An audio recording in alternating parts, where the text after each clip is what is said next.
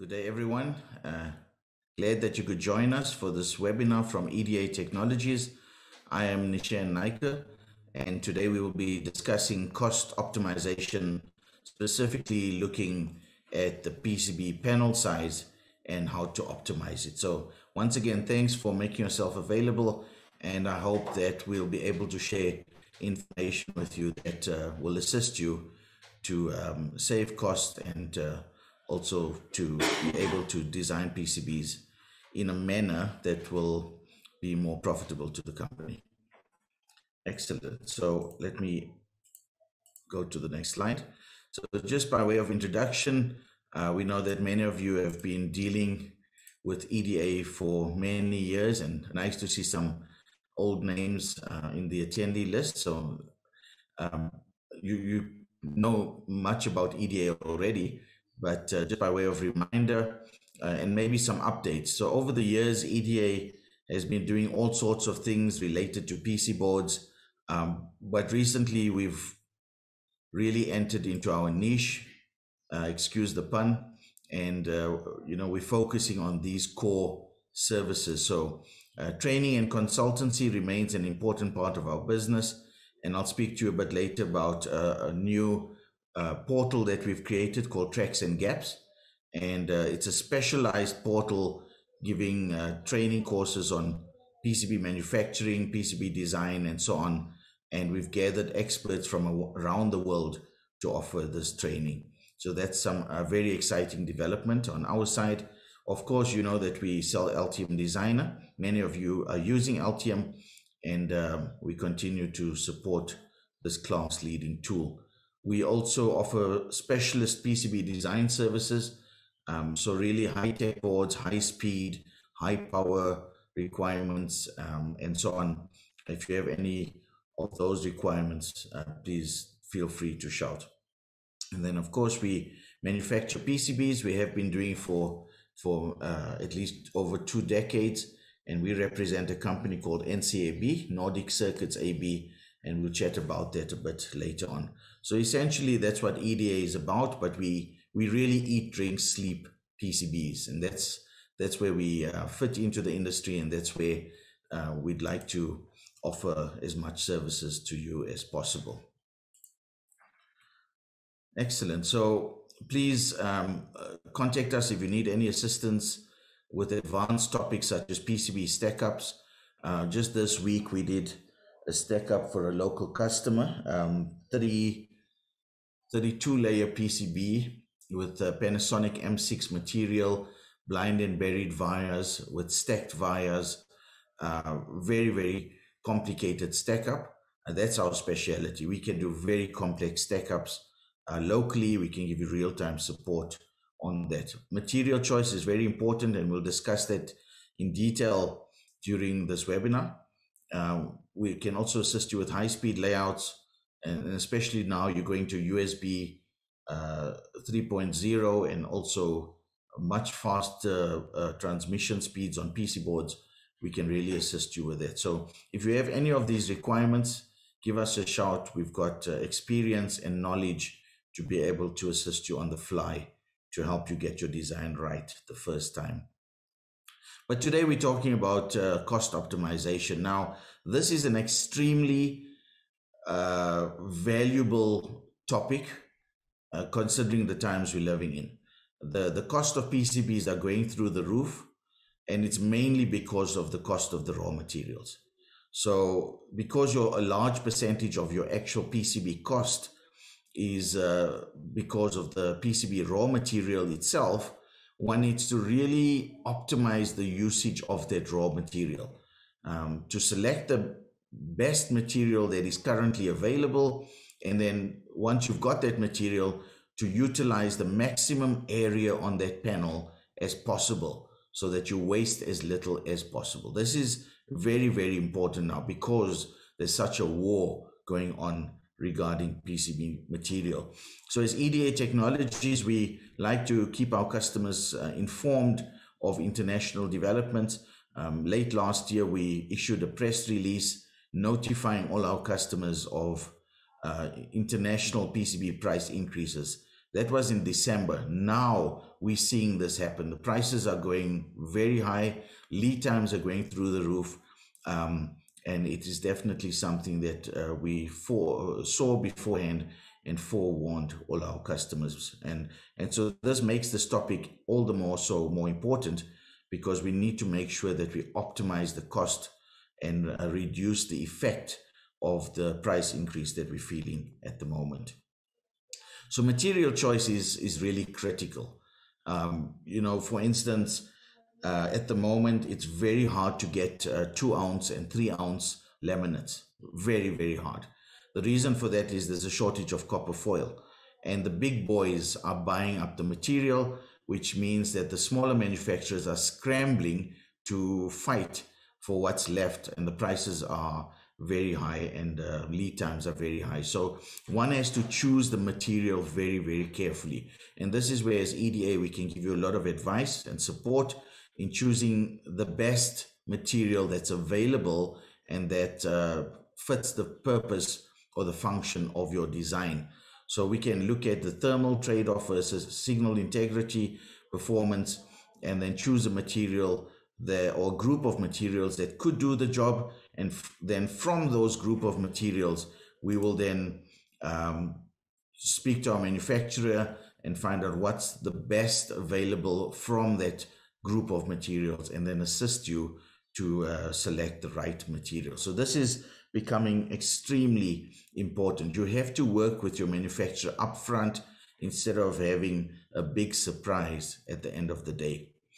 And it's not about just choosing a material. It's easy to Google it, find a few materials or data sheets and design your PCB accordingly. But that doesn't help anyone. First of all, your manufacturer needs to have experience with that specific material. Your manufacturer needs to have processes in place to deal with that material, because materials behave differently under pressure and under different temperatures. So you'll notice from this chart from NCAB, on the far right, there's an application status.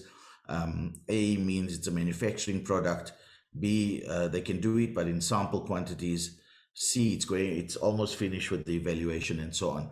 So that is why you can't just pick any material. We need to make sure that when we do choose a material, what level of experience does the manufacturer have with that material?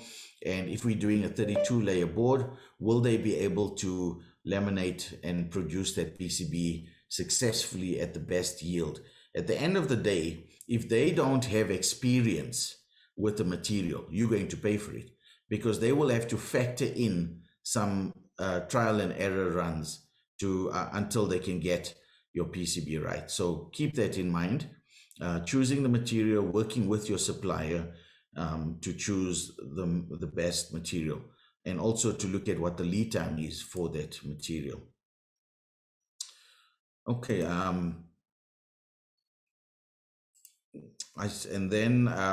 Still talking about material choice, we see that, for instance, we did a stack up for a customer. It was a 14-layer PCB. While choosing material is important, and to make sure your supplier has got experience with that material, you should also keep in mind that if you choose a specific material, in this case, we chose the Panasonic Mag 6, but even in that range of materials, you still have different thicknesses of laminates and sheets. So while you choose a material, you also need to check with the manufacturer, do they normally stock this thickness of core? They might come back and say, you know what, we don't normally stock a 0.1 millimeter Mag 6 core. We stock a 0.12 thickness core. So that's why it becomes very, very complicated when it comes to multi-layers, especially in this time now, to choose the right material that's available and that the manufacturer does stock. So I threw these slides in because it has a very significant effect on the cost of your final product. So let's dig in a little bit deeper into the actual PCB panel size now. We often get designs in from customers for manufacture, and we get something that looks like what you see on the left-hand side. So you notice in that panelization that there's an exorbitant amount of wasted material. So if this was, for instance, a 10-layer PCB, you actually paying all the fees to throw away material. And that's a huge waste of money. So a question you need to ask is it necessary to panelize the PCB the way I'm doing it? It might look good. You might think that it's easy for handling and so on, but is it really necessary? Why do I need so much area in the break-off strip? Another good question is there a valid reason to do the panelization in-house? Why am I doing it? Is not the manufacturer the best person to panelize? So why am I doing it in-house? And you should have a good reason for doing that. We'll cover a few more points regarding this later on, but this is a very important factor. There was one customer we assisted last year with cost optimization, and we reduced the break-off strips and the gaps between panels and so on. And we actually fitted 36% more PCBs on that panel. That's a huge amount of money that's being saved. So keep that in mind. Is it really necessary for me to do it? What's driving me to want to do it in-house? And if I do have to do it in-house due to various reasons, how you panelize it is extremely important. Remember that the manufacturer always works with panels. So you might design a small little PCB, but it has to go on a much bigger panel, and they then put some tooling holes and other markings on the panel so that they can go through the processes. So for instance, you see there's a plating line here.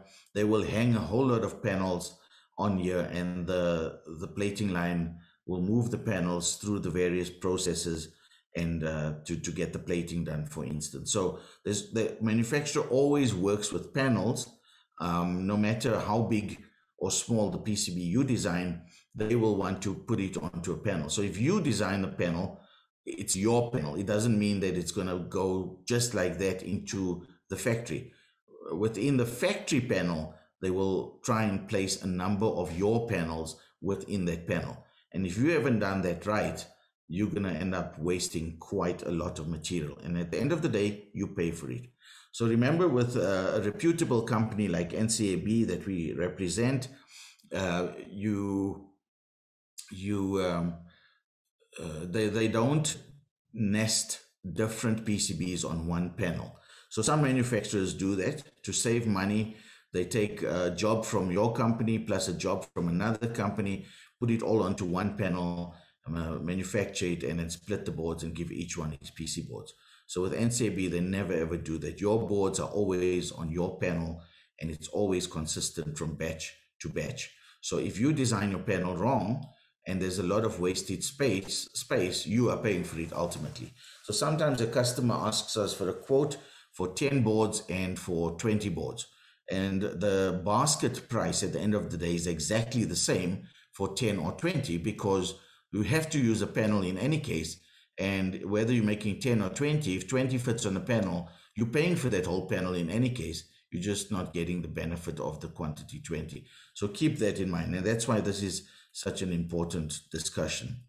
So when it comes to panel sizes, there's sort of an industry standard globally for raw material size. So when a manufacturer buys the laminate sheets from a supplier like Shengi or iTech or Isola, Rogers or whatever, it comes in a raw incoming material size. So it's typically 48 inches by 36 inches. That's just because that's how it's historically been measured. So it comes in as a fairly large sheet, typically packed on a flat surface. And when the material is needed, it's taken out of a temperature controlled area because fiberglass is prone to absorb moisture. So it has to be in a very controlled area. When they need it, they will take that sheet out and then they will use it on your product or on a project. So keep that in mind. So what the manufacturer does is, it's extremely difficult to work with big sheets, especially if the laminate thickness is very thin, like 0.1 millimeter. You can imagine how flimsy that panel is. So what they do is they cut up the big incoming panel into smaller panels. And they could cut it up into 4 panels. So if you've got a very long PCB, they might need to only cut that incoming panel into 4 working or production panels, and then place your PCB on that production panel. But typically, what a lot of manufacturers do is they cut it up into 8 sheets. So that one incoming sheet is cut into 8 sheets. Each one is 12 by 18 inches. It's a lot more workable, easier to handle, so on. And also, if there's a damage on one of the panels, let's say a scratch or plating defect, it's cheaper to scrap a smaller panel than to scrap the larger panel and waste all that material. So that's why the manufacturers prefer to work on smaller panel sizes. So this is important information, because you need to design your panel or your PCB around the size, but not entirely around this. This is just a production panel. It doesn't mean that you can use all that space. Remember, the manufacturer still has to put some tooling holes and markings and alignment pins and so on. So some of that space is wasted. So when it comes to the recommended size of the panel, you can see that it's 12 inches by 18 inches. And based on that, you can see that if you're going to put 2 PCBs on this panel, then there's a maximum size you can use for your PCB, allowing the manufacturer space for tooling holes and so on. So if you can fit 2 PCBs on that panel, maximum is 207 by 264, or a subset of that. So if your PCB is going to be, let's say, 100 by 200, 250, that means you'll get two PCBs on this panel with a little bit of wastage, which is not too bad. But if your PCB is a lot smaller, you might want to even tweak the PCB size so that you can fit another row of PCBs in that panel. So that's very important in terms of maximizing your panel size during your design process. So if you design your panel wrong or poorly, you're going, let's say for instance, you do a PCB of 100 by 160 and you put some big break-off strips right around the board, and you give that Gerber file to us. Our manufacturer then has to try and optimize and place a number of your panels on the working panel and to try and maximize how much they can get out of it, which they will always do. But because you've panelized one on a panel with massive break-off strips, you might only be able to fit, 2 of your customer panels onto one array, which means that there's a lot of wastage of space. That is why we really suggest, if you don't have to panelize it in-house, don't. Let the manufacturer do that, and you can even instruct them where to put your tooling holes and fiducials, and they will easily do that. So it's important to look at your PCB size, redesign it, tweak the distances if you have to, maybe even design a template in Altium with the maximum size and the usable size, so that when you are creating your PCB, you can play around with the size to maximize how many PCBs you would be able to get on a panel. So with a little bit of effort up front, you can actually contribute to price reduction down the line. So in terms of good utilization, you can see that if you just panelize it a little bit differently, change the break-off strip size and so on, you can maximize. There's always going to be some waste, always. But in this case, just by changing a few things, you can get 78.2% yield, which means that 11.8% is wasted. And that's expected that there will be some waste. What we do as EDA is we've got a template drawing that we've given to our manufacturer, and we give them some guidelines. So for instance, this is the maximum panel size we want to work in, and it could be because of the pick and place machine. So it doesn't help you get a massive PCB back, but it doesn't fit in your pick and place machine. So in-house, you may want to have certain rules or parameters within which the manufacturer can work. So that's what we've done. We've said, you know what, go wild with your panelization, do it how you think is best, but work within these parameters. And we just give the document once to NCAB and they apply to all the designs we send. So we don't need to spend hours and days panelizing and putting fancy break-off strips. It's not necessary anymore because the manufacturer gives you back the working Gerber file in any case. You will get a panelized paste file back in any case. So there's no problem with worrying about, if there's offsets in terms of making a stencil and that, you will get the information back. So put as much information as you can on your fab notes layer and give the manufacturer enough information so that everyone is clear and the panel will be within your requirements. Altium has a very nice feature to nest PCBs and to panelize it automatically for you. So instead of you dumping multiple boards and drawing and spending a lot of time, you just need to put in some parameters and it will do it for you. So what we're going to do now is we're going to hand over to Luke, our resident expert on Altium, and Luke is going to just do a short demo of how the embedded board array feature works in Altium and how you can also nest a few different designs if need be, so that you can maximize the usage of a panel. And instead of making two panels, you can put all the different boards of a project on one panel, especially if you're going to make small quantities of that design. So let me hand over to Luke at this point. All right, there we go.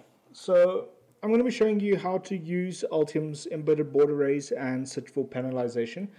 For this example, I'm going to be using one of our own projects that we've used, that we designed in-house for one of our own products. And I'm also going to be using the Xilinx Spartan board that is included with your Altium installation, just to make it easier so that if you want to experiment, you can experiment with a controlled board. So one thing that's important with Altium's embedded board array is that it uses only one stack up for the entire array. So you'll need to make sure that any boards that you're putting together, especially if you're wanting to embed different projects together, is that they all need to have the exact same stack up. Otherwise, it's not going to work out very well, because you can't exactly hand over a panel that's a 12-layer panel and a two-layer board and a 12-layer board on the same panel. It's not really going to work out. So all the boards on a panel must be the same in terms of stack up, but everything else about them can be different. So for this case, what I'm going to do is I'm going to add a existing document that I've already pre-made for the embedded board array, because you'll see here that this is literally just the PCB. It's got nothing on the outside of it, because any mechanical information or silicon information that you put outside of the board dimensions will be imported with the board array, which is not something that we'd want to happen in most cases.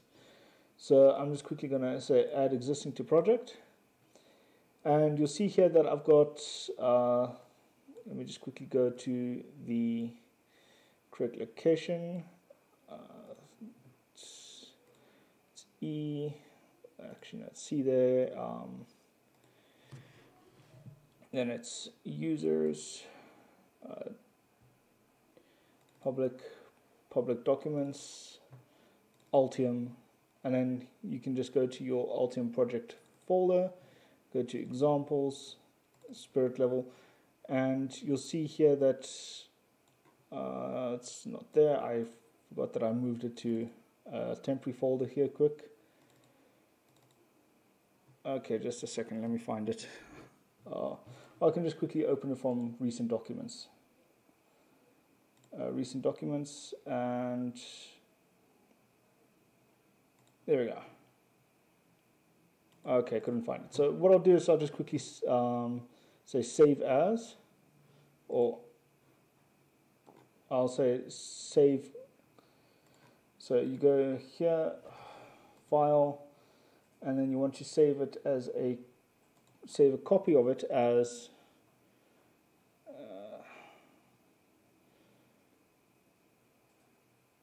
let's just go to desktop. I'll just save it to a separate location here quick. So what I'm going to do is I'll give this one a name to identify that it's the panelized version. So I keep the board name exactly as is, and I just underscore add panel at the end of it. So I say save, and then what I can do is you'll see now that this is the original, which is not outside of the project, but I can say add new to project or add existing to project, and then I head over to that panel one that I just added, which is over here. Okay, and if I open it, you'll see that at the moment it's exactly the same as the board that we just opened. So what I can do is I can select everything and just say delete. Yes, I want to delete everything. And now we've got a blank PCB document with the exact same stack up as the original. So now what I can do is I can say place embedded board array / panelize, and you'll get this little green block that says no source. So what I'm going to do is I'm just going to put it on the origin point, and I double click it to open its properties. And here where it says properties PCB document, this is which board are you wanting to import into the settings. So what I'll do is I'll select it here, and I will go to the C users embedded. Let's just quickly get the exact path of this. So let's explore here, and I copy here,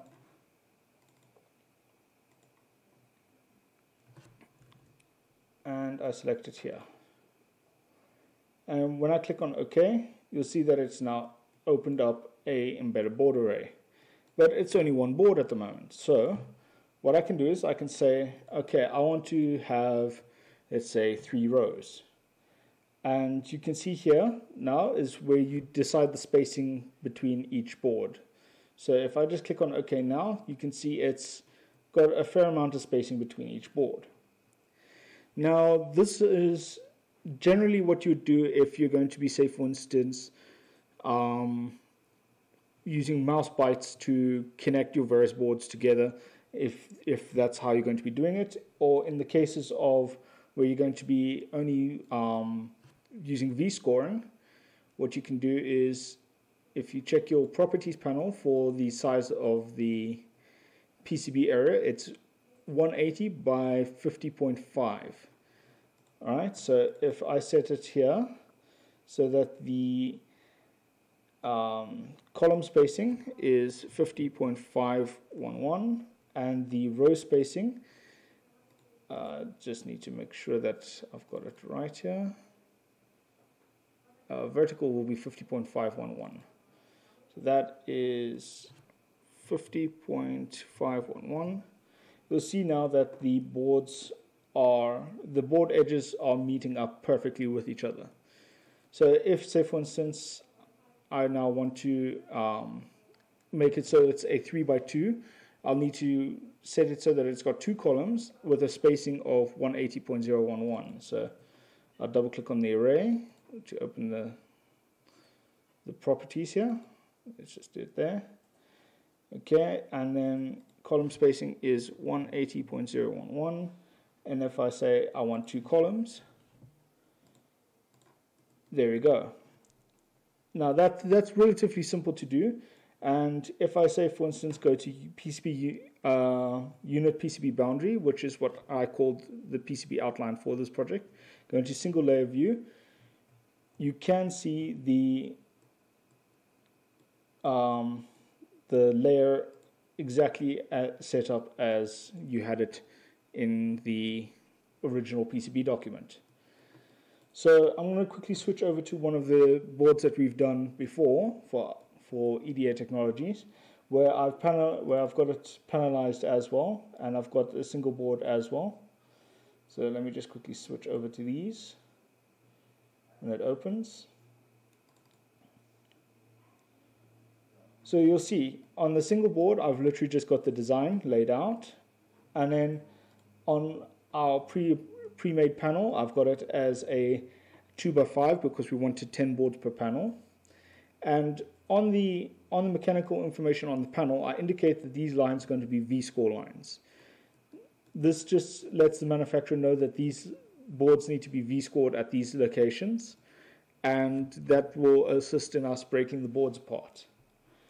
But now let's say I want to add another board to this. Like we're going to be making it so that there's the Xilinx board is going to be part of the whole panel. So what I can do is, with the panel document selected here, you'll see here I've already got a board array.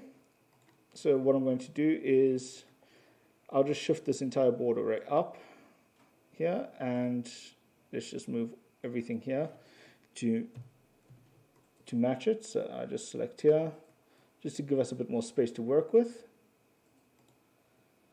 And with this mechanical one, select those just to move everything there. And now I want to, say for instance, put our Xilinx board underneath this. What I can do is I can say place embedded board array, and for this case I want to select the Xilinx board, and here you can see now I have the Xilinx board in the same panel. Now obviously you can see that these two panels don't really fit well together. So what I'm going to do is I'm just going to put this down, and let's see, I think I can maybe fit in another 2 more of our boards here. So I'll increase the column count to 7, and you can see now that that's a better fit. So that's less material that would be wasted, because as Nechan mentioned earlier, material wastage is a big concern. So the less material you waste, the better. Now, obviously, these boards have to be V-scored apart, but the V-scoring can't go through this board. So we'll need to create a small gap for them to be able to V-score one set, but not the other. So what I'm going to do is I'm going to just position this a short distance away. So let's move this so that it matches, and then, so right there, and then select it, say move selection by X, Y. And I'll move the Y offset by 5 millimeters. So now there's a 5 millimeter gap. Now, in order to add mouse bites to connect these, what we can do is, at EDA we've made a few library components for mouse bites. If I go to PCB, I believe it's under there. And here you go. We've got 2 by 2 millimeter double-sided or 2 by 3 millimeter double-sided. So if I bring this in, and I just hide the designation because it doesn't need one, here you can see our mouse bites. So what I do is I say move selection, and I'll just put that there. And this I'm going to just move up by 2 millimeters so that it matches. So that goes up by 2 millimeters. It was 3 millimeters, so I'll just move it up an additional 1. And it's not quite matching up. So what I'll do is I'll just bring it down to line up like that. So this way, we've now got our,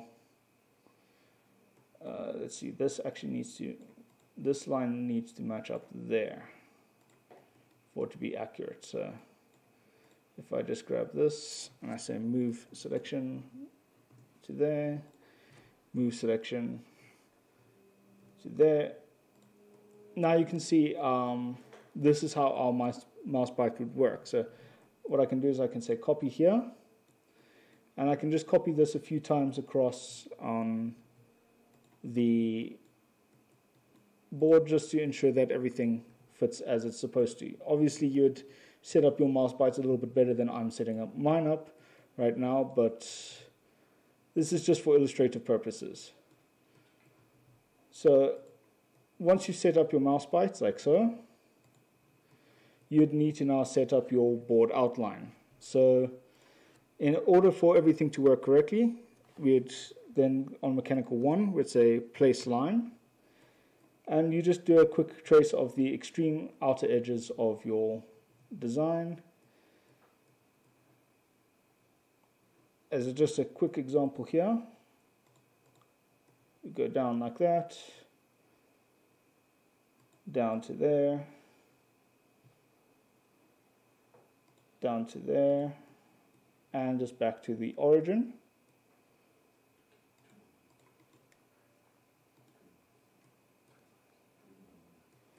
Okay, so now that we got that, we just quickly select and we set our board to that shape. So now if I go like this, you can see that's a solid board. But obviously we need some routing going here.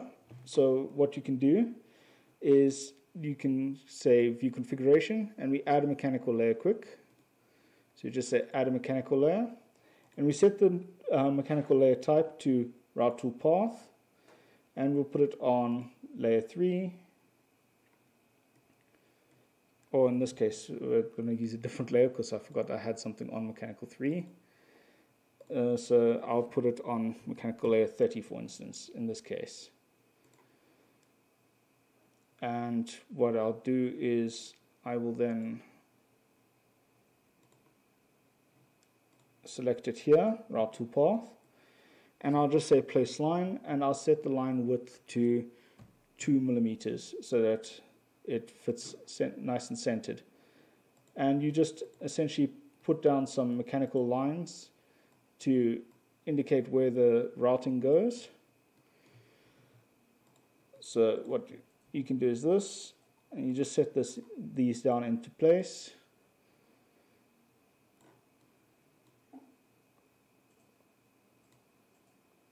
Like so, and I'll just show those two for now. And if I go into 3D view, it should now be, just a second here, sorry, select that.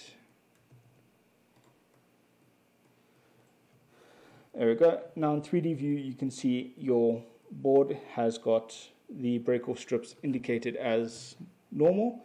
And when you generate your Gerbers, you can then send this through to the manufacturer and they'll manufacture as per your Gerbers. So you can have multiple boards on the same panel in this manner. So that's just a quick way of how you can do multiple boards on the same panel and how it's quick and easy to set up a panelization. However, as Nechan mentioned previously, if you're not sure about the optimal panelization, you can just send us the Gerbers for a single board and allow us to handle the panelization from our side, and we'll optimize the panelization and we'll send you all the paste data so that you guys can make your stencils for pick and place and such. So I'm going to stop sharing my screen now and hand back over to Nechan. So if I stop my sharing and back over to you, Nechan. Excellent, Luke. Thanks very much for covering that information. It's actually very easy to use the embedded board array in Altium. It's a beautiful feature, and just by working smart with it, you can literally save thousands and thousands of rands on your manufacturing and even your tooling costs. So play around with it. If you're struggling, give us a shout. Luke can help you with a one-on-one session, and of course, we'd love to manufacture your PCBs as well. Very good. So just to touch on what Luke covered a little bit in terms of mouse bites or V-grooving, this is also quite an important subject when it comes to panelization. And there's pros and cons with using each one of those two. So for instance, if we are doing a PCB with BGAs and chip scale packages and so on, we prefer to use mouse bites because then the force exerted on the panel when you separate the PCBs from each other, you're not going to deform the BGA balls, which cannot return to their previous shape. So we prefer to use a V-grooving tool to splice and to separate the PCBs. So keep that in mind when doing your panelization. There's also certain parameters you need to be aware of, like the depth of V-grooving. If you make it too deep, your PCB is going to be very flimsy in the pick and place machine. If you don't do the webbing correctly, then it'll be very hard to separate the boards afterwards. So NCAB has got a very good standard. We can share with you that you can put some notes on your drawings to make sure the manufacturer follows that very carefully. And of course, if you want mouse bites and so on, you could do it manually like Luke showed you, or you could leave it to the manufacturer. We give NCAB a drawing and a specification, and we say panelize 10 on a panel or 8 to 10 on a panel, whatever you think is best. Add break-off strips, and this is the spec for the break-off strip. Simple, they do it, you get the working Gerbers back, you don't lose anything. You still have the IP in your single PCB. So keep that in mind. And really, you know, the old days, you wanted to control everything in-house. It's not always necessary. Let us handle that for you. So thanks very much for listening to this webinar. If you have any questions, you're welcome to use the chat feature now, and myself and Luke will try and assist you. We represent NCAB Group, as we mentioned, and we've represented them for over 10 years. One of the most trusted PCB supplier in the world, with factories on all the major continents in the Northern Hemisphere, and we can handle any technology. So 40 layer, 50 layer boards, blind and buried, laser drilling, embedded capacitance boards, copper coin, you name it. We can do any technology from quantity 1 to tens of thousands. We also widely support Altium, our tool of choice, most widely used PCB design tool in the world. Last year, they reached a target of 51,000 active subscribers of Altium. That's 51,000 designers using Altium every day around the world. So quite an achievement, but at the same time, Altium is very aggressive in bringing out new features and improvements all the time. So thanks for your support over the years in that. The great news that we mentioning to you today is our new online PCB specialist training portal. So this is a portal for PCB specialists. It's not generic for all sorts of things. And we've reached out to some of the experts that we've brought to South Africa over the years, like Lee Ritchie on high speed. And we've assembled a number of short courses, which will be kicking off very shortly. And we've also got other experts from around the world that we will be delivering us a number of PCB specialist topics, such as thermal management, antenna design, and so on and so on. So please visit the website, tracksandgaps.com. And there's still a little bit of work that's being done on the website, but you'll get an idea of where we're going. And so this opens up the training now, because we can't travel due to COVID, we can still have access to the world's best instructors. So this is an initiative from EDA, and it's a global portal that we pushing out. Some of the courses we have coming up is a PCB masterclass. So it'll be 3 half-day sessions covering everything from the basics of PCB manufacturing, design for manufacturability, material choices, impedance control, a whole lot of other subsets. So be sure to look out for that PCB masterclass. All of these classes will come with a certificate and also signed by the instructor or instructors. So this is something to look forward to going forward. So keep that in mind. Make sure that you look at the website as often as possible. We've also got a lot of online resources on our website, that should have been .co.za. Apologies for that typo. We'll fix it in the version that we're sharing. But please feel free to visit our website to have a look at all those available resources. So we're very thankful to NCAB for helping us to put together a number of these slides with regards to the optimum panelization of a PCB. We certainly want to help you to reduce costs and to improve efficiency. So if you have any requirements, please give us a shout. We're here to help you. EDA has been around since 1997. We eat, drink, sleep PCB. So if we can help you in any way, we most certainly would like to do that. So thank you for attending today. We really appreciate your time. I see there is a message. Okay, it's just a thank you message from Corby. Thanks, Corby, for attending. Corby from Mixed Telematics in the Western Cape. To everyone else, have a fantastic day. Please be safe. And if you'd like a copy of this webinar, please reach out to Luke with the address support@edatech.co.za. Thank you, everyone, and goodbye.